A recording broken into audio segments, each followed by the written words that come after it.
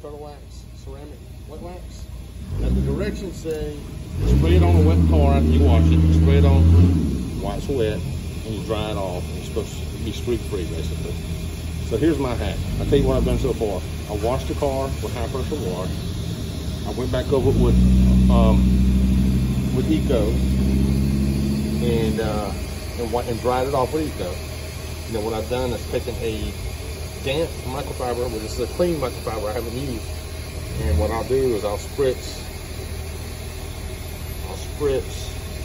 Of course, these are the microfibers I don't like, but you know that. So I'll take 2 spritz like that, and then I'll wipe the panel down. Massage it up and down the panel. Now this is a clean panel, and it's already a dry panel. And I say dry, it's got streaks in it from Eco. And then you can see, if you look at the right angle, you can see the water on there from the rag. And then I'll buff it out with a dry rag. Buff it out and be streak free. So this is kind of my hack with the Turtle Wax. Turtle Wax, again, let's go back over one of these. Turtle Wax hybrid ceramic wet wax. So this is the wax you're supposed to spray on a wet panel.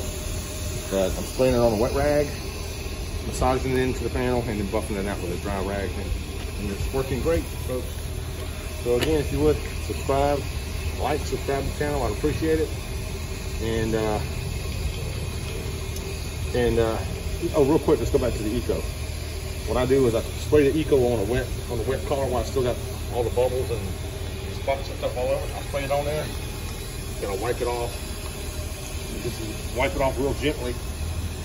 You know, there's still a little bit of water on it. I'll leave it alone, wipe it off gently.